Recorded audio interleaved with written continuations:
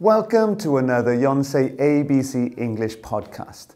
My name is Dylan, and today we're going to talk about a very British English term or phrase called "It's not my cup of tea."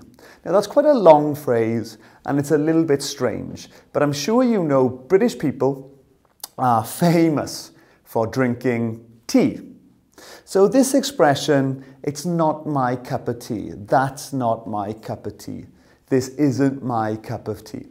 How can we use it? Well, we're not actually talking about tea.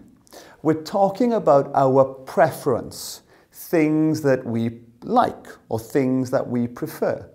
So, truthfully, I'm not a big fan of classical music, but my girlfriend is. She likes classical music a lot. So she might play me some classical music. She likes it a lot, but I don't really like it. So I might say to her, it's okay, but it's not my cup of tea. It's not my preference. It's not my style.